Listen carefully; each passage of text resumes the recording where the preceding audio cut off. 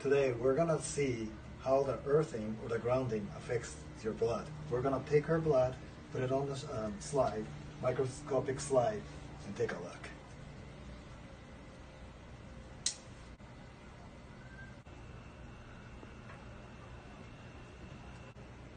As you can see, all her red blood cells are stacked up. This is called a stacked up cell. And see, let's go see if the earthing can help improve a little. They're actually earthing right now, and they're just starting to ground. So we'll see them back in 10 minutes.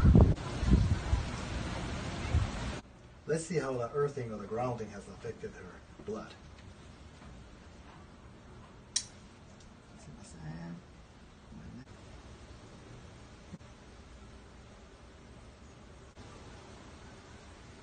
Okay. As you can see, the blood, before and after the earthing is obviously changed.